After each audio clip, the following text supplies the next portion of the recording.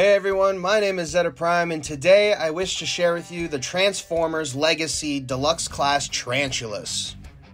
So here he is in all of his madness.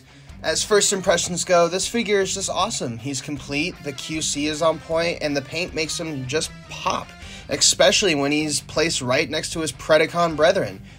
He handles really great, and for a collector or even a spider enthusiast, this guy seems to be a perfect fit to just have sitting on your desk or even to just have around as a fidget toy. Having that said, let's give you collectors some background information on this really good figure. In Transformers fiction, Tarantulas was a character introduced in the Beast Wars continuity. His role as an evil Predacon was the Mad Scientist. The activation sequence has already begun. I must work fast. Upon crash landing on prehistoric Earth, he initiates the Predacon ship scanner, which provides the Predacons with their beast modes. While some of his comrades have prehistoric dinosaur modes, such as a Pteranodon, a T-Rex, or even just a Velociraptor, Tarantulas gifted himself the mode of a tarantula. And throughout the rest of the series, Tarantulas follows the Predacon chain of command. However, he does spritz out some defiant actions here and there, which will eventually lead up to his reveal to be an agent of the Tripredacus Council. Yes. How did you... Permit me to introduce Lieutenant Tarantulas of the Predacon Secret Police. I would continue to provide more lore, however, I am short for time, and so, having that said, let's get to the figure, shall we? Legacy Tarantulas was released in fall 2022 for the Transformers Legacy toy line. He converts in 19 steps and features a QR code on the back of the box, which brings you to his online tech specs. Tarantulas transforms to what seems to be a generic tarantula, and having no personal experience with arachnids, I called in my local expert Alpha One to provide more information on the species. Alpha One, the floor is yours. Hello! I've been studying creatures with an exoskeleton for over a decade now as a hobby. I may not be a professional, but I do enjoy entomology, or the study of arthropods. I suppose I should start with what even is a tarantula. They're typically big old fluffy spiders that crawled out of hell way before we did. They're more primitive than our modern spiders, making them not true spiders, but they are arachnids nonetheless. It gets a little complicated. With such a creative name like Tarantulas, you might come to assume that he is a tarantula. And the fact that there's many purple tarantulas in real life might confirm your suspicion, one of them being known as Pamphiobedus species Platyoma. However, if you're a stickler for accuracy, you would see many differences between the figure and the real-life tarantula. The fluff comes to my mind first. Being a robot, fur would be useless. However, to be a tarantula, you must have fluff of a certain length. The standard set for a tarantula would also include having a certain amount of spinnerets. Spinnerets are what's used to help the spider build webs. Spiders have around 6. Tarantulas typically have around 2 to 4. Their webbing behavior also differs. Spiders make homes and traps out of their silk, meanwhile tarantulas would rather make a carpet and a bed.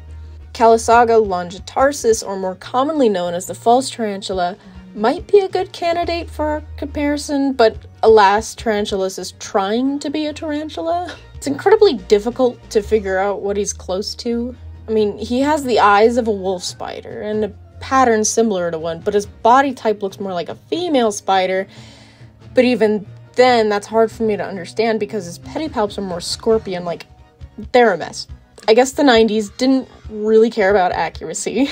I mean, the so-called tarantula that they scanned in the show didn't even have a cephalothorax, a head and a thorax combined, meaning that it couldn't even be a spider, nor an insect. It's more closely related to a Minecraft spider.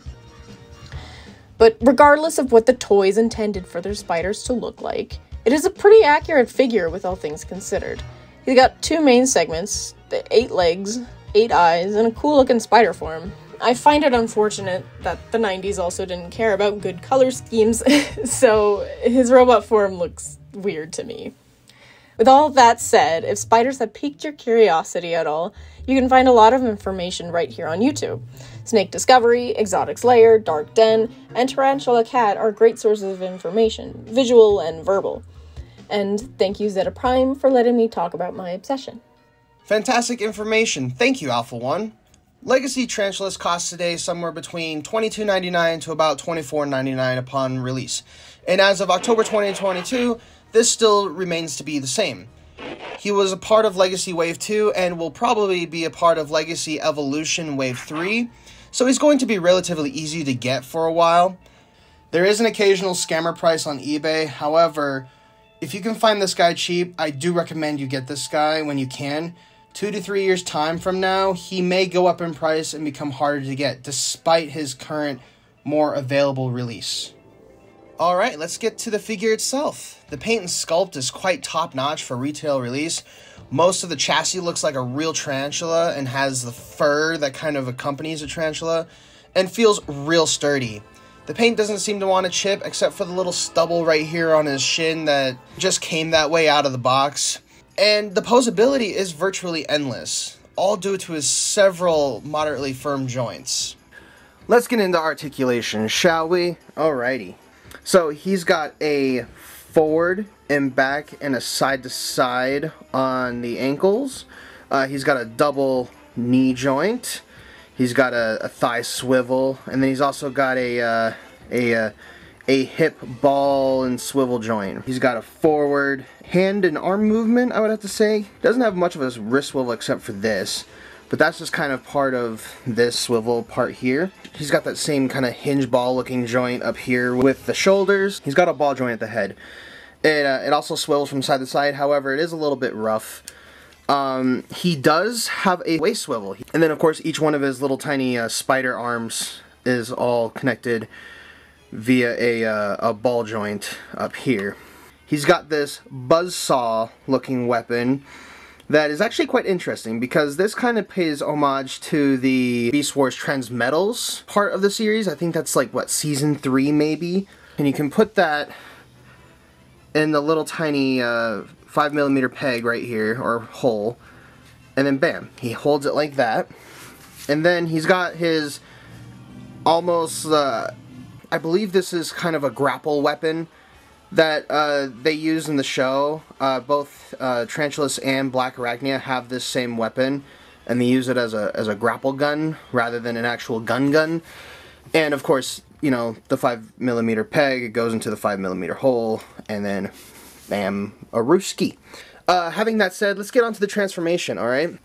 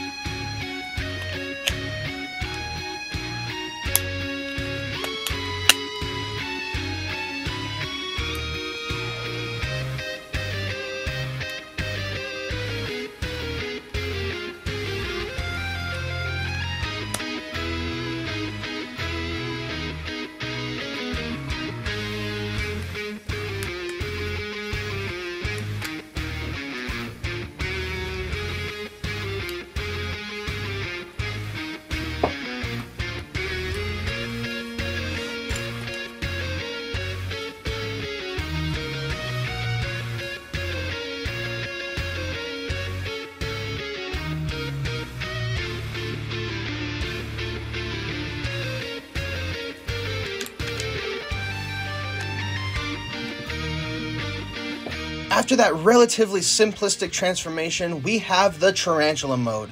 This looks fantastic. All the legs attached to the body move on those really nice ball joints.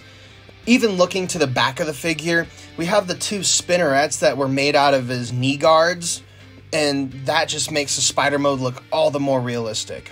After handling this guy for the past few months, I've grown to really like him both as a figure and as a character. Perfect for the Halloween special, and if you like to customize figures, then just buy 2. I highly recommend this figure, and if you'd like to learn more about other Transformers figures, subscribe and click that bell icon to stay up to date with all of my videos. Comment and tell me which figures you'd like to see. This has been Zettaprime, and I wish everyone a happy Halloween.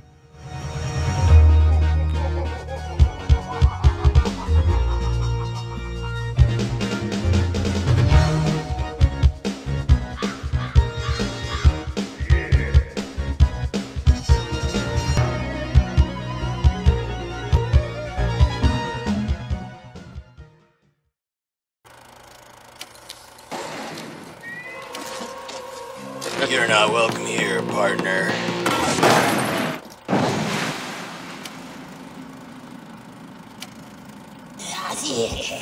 Yes, more meat, more materials.